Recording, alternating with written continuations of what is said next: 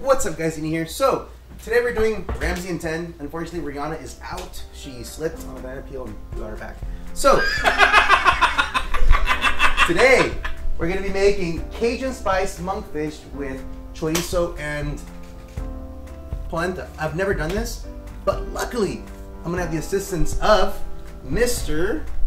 Third place. Come on,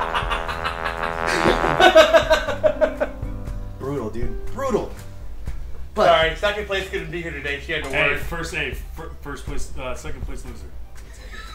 There we go. There we go. So I'm using 2 pans, right? One for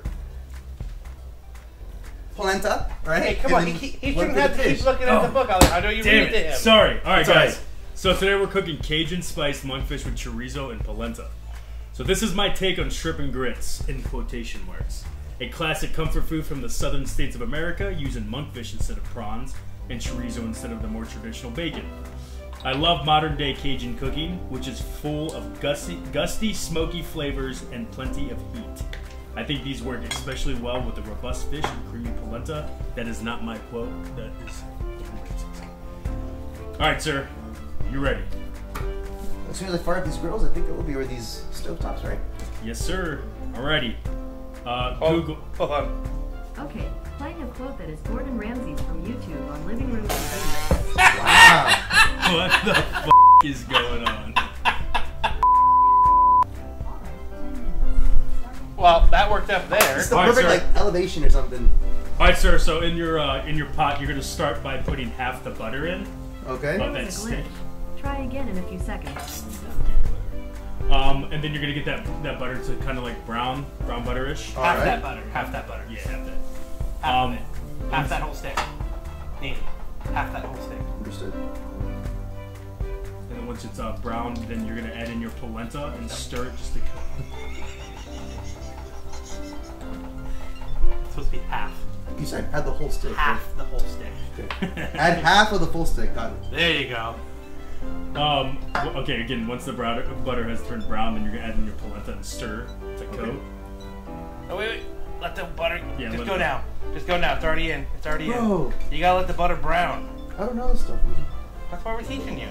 In the most stressful way possible. I know. All of it. All of it in. Throw me that, dude. You read my mind. Okay. Okay. So Alright. show me what I'm looking for when you make the butter nut brown. So when you're looking for brown butter, it's essentially almost starts to look burnt in a way. So what you're doing is you're browning the milk solids inside of it. So it's gonna taste very nutty, very. I mean, I love brown butter, regular butter, better than regular butter. So it takes like 3 minutes. So we'll wait. We can still achieve that. But if you were to keep stirring that, Proceed. yep. Keep mixing it around. We'll wait till that butter. You'll start to smell it. It's gonna be really nutty. What's next steps? You're gonna go ahead and then slowly pour in the stock while stirring with a whisk. We'll wait for that. Can you skip to? Swap the whisk for a wooden spoon. Add the remaining butter and grate in the Parmesan cheese. Season with salt and pepper. Like it's Cool. all gone with See how that. you smell. Let's skip there. So what you can do is you can take those 3, the chipotle, the parsley, or the paprika, yeah, all those, mix those all together, In a bowl. Yep. and then the coat fish. chipotle. Is it Chipotle too? The whisk is for the, over here, use a spatula in the drawer in front of you. Mix in the chipotle, We're rogue, dude. all of it's measured out. Oh god. And then that's what you're gonna use to coat the fish. And there should be a brush right there. There it is, right? I'm blind. I'm legally blind. This is off to a fun You can start. start adding in the stock Yeah, over you're there. good. Yeah. Alright. Slowly though, slowly, and stir while you're doing Whisk it. while you do it. With the May I whisk. ask why? Whisk. Whisk, So whisk, does it clump whisk. up? Whisk, whisk. He took your whisk. Sorry, chef. Alright, what's up with this fishy boy? The fish you're gonna put in the non-stick frying pan over medium-high heat. Cook the pan with oil. Once the oil's hot, add the fish. Allow it to cook for 3 minutes. Flip the fish, and then add the chorizo with thyme spritz. Keep going with all of it. Yeah. For the polenta, Yep. once you're done adding in all your stock, you can start adding flip out from your whisk now. Okay. Here, and then go to your wooden spoon. All right. That's a food. That's the actual spoon that my mother feed me with. Gotcha, dude. It has meaning. Oh, it's got your initial right here, dude. Your Let's go. Badass. What elevation do I add the Parmesan cheese? So we're gonna keep cooking it. Oh. You're good, yeah. Go ahead, keep cooking it. You're All good. right. And then you're gonna want to add the remaining butter. Okay. And then you're gonna grate in your cheese after you get that butter melted. Understood. So you're just gonna want to keep folding your polenta. God. Pepper spray. Nobody breathe. 3 minutes, please. Pepper spray, dude.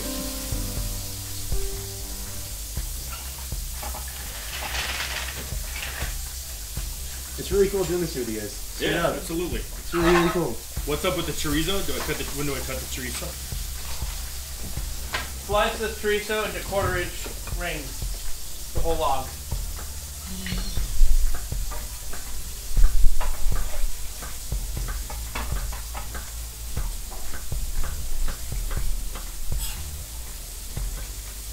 Alejandro, look up. You can start to add your parm. Keep going. You can start to add your parm and your seasoning. It's gonna be salt, pepper.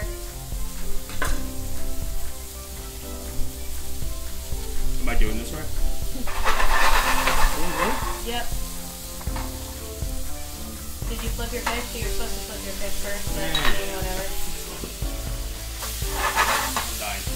And then your time sprig, chef. Time sprig. And then cook for 2 minutes, and then you're gonna squeeze over lemon juice. Lemon juice here? After you cook for 2 minutes, chef. Whole lemon? Can I ask why you roll the lemon? Squeeze over the lemon juice. It expresses the juices out of it. Use half Makes of more it. juicy. Thank you. What am I looking for the chorizo? You just want a nice sear on it. Yumminess. Get some color. Admire your reaction.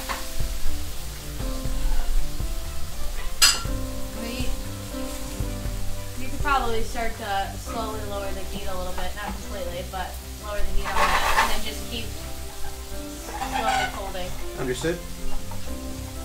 Thank you.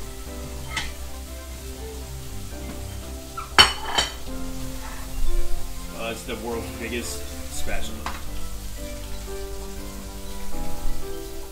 This one is pretty. Did you put your lemon juice, chef? Are you supposed to do it? No, he did not. God damn it. Lemon juice, chef. So I need to go ahead and take it over to the side.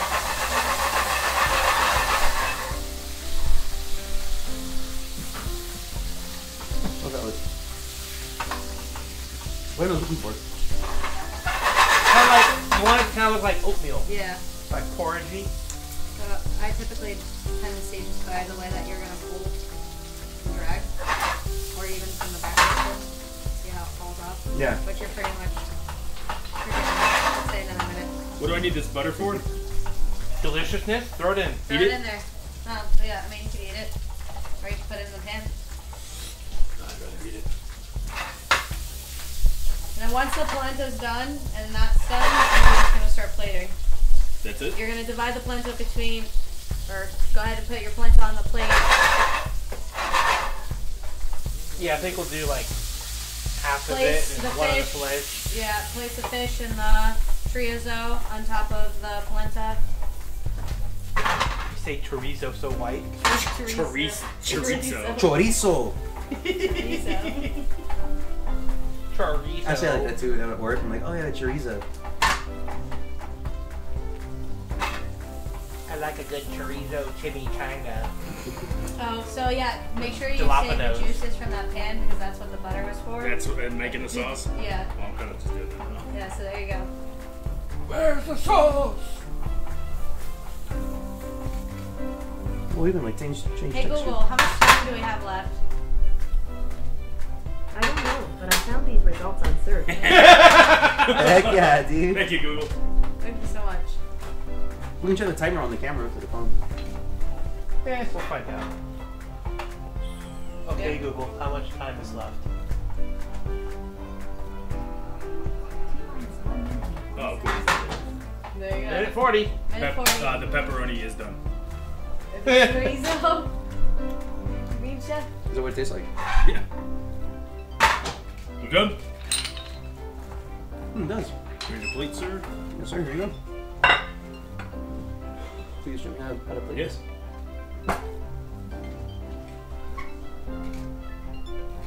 Oh, perfect consistency. Good job, dude. I had one job and I did it right. Yeah. And you know, in a recipe like that, really doing that is one whole job. Yeah. Look at that. I don't know. We can't see. It's not facing the camera.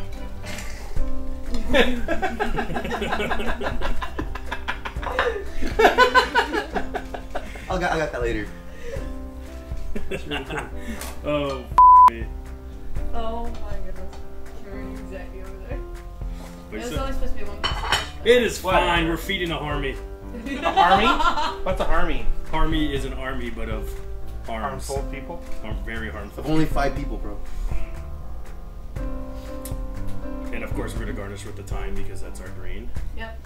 Unless you want some micro arugula. When you're plating like this, what are you supposed to avoid doing? I always say if it doesn't, if it's on the edge of the plate, that means it doesn't belong on the plate. So I try to keep everything like inside of the plate. You don't want to overdo it. Understood. And then, yeah, dude, bone apple teeth. Boom! I did not do that on purpose. That looks really good. Yeah, it is. Perfect. 10 minutes. Yay! Okay, Google, stop.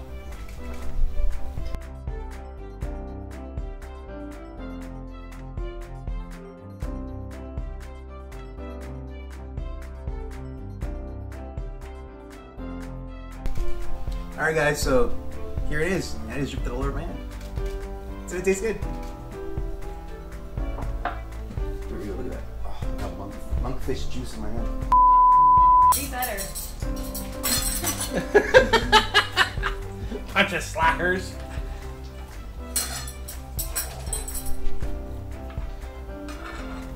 Yeah, you're not gonna cut through a See chorizo. what you did there, bro? You stashed the little private stash over here. Smart man. Look at those knife cuts. What the heck? I didn't cut those. I cut the butter. Can you guys tell?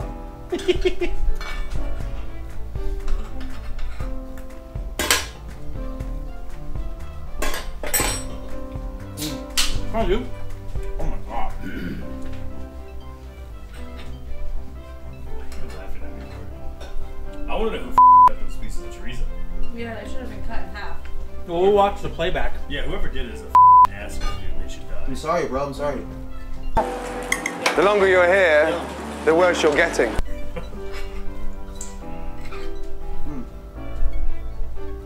Oh, that's so good. What's that in that motion? That might have been my favorite one that we've made. Yeah, I think so too. Part of at least.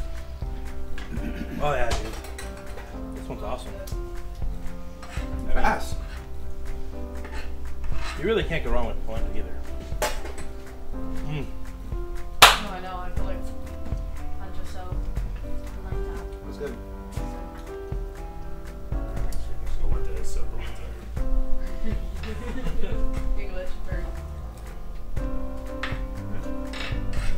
Yep.